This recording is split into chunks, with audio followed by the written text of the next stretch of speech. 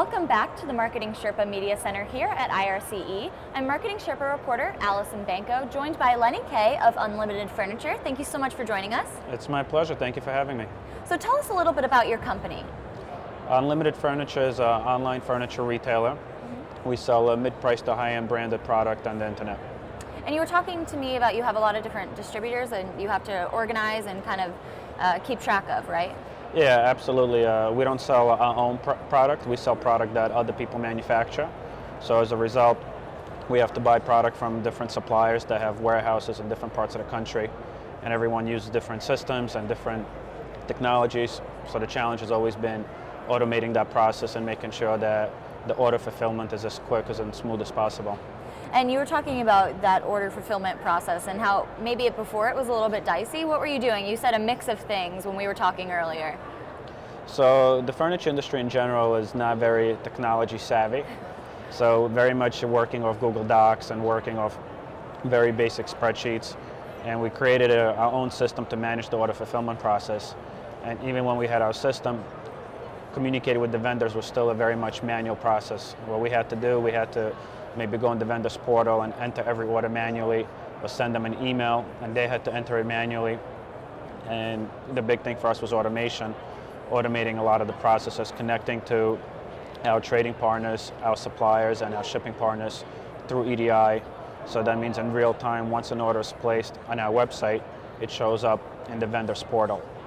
And once they ship it out, they'll automatically give us the tracking number, all the information regarding the shipment, and we're able to update our customers automatically without any manual involvement, without having to go on the portals, without having to even turn the computer on. So someone could buy something on the website and the order just shows up in their home. Fantastic. So automation was your solution.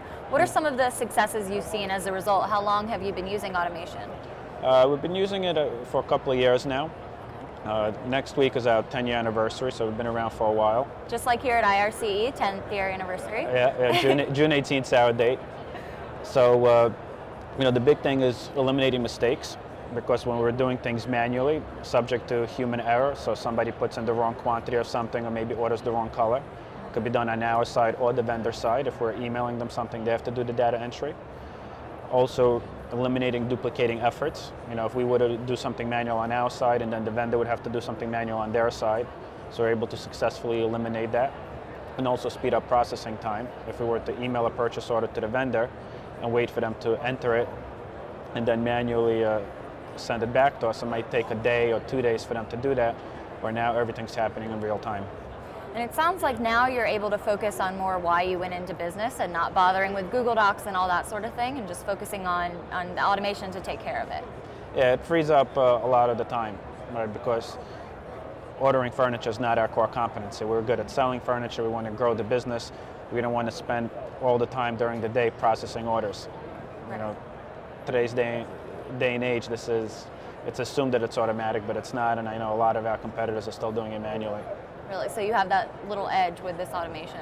Yeah. And looking at our audience, e-commerce, business owners, marketers, why should they pay attention to automation? Why is it important if you had to sum up the benefits in short? There's a huge financial value in it, right? Just with automation, you could cut costs.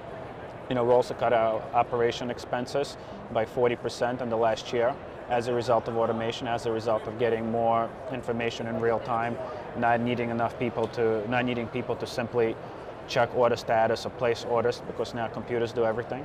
So that's one argument. Number two, you want to be quick with your customers, so the quicker service you get, the quicker service you give, the more likely you get repeat business. So those two are the biggest ones. And that last point you made was about the customer. When we're having our guests here in the media center, the big theme is find any way you can to focus on that customer. Talk about how important that is, especially today in e-commerce.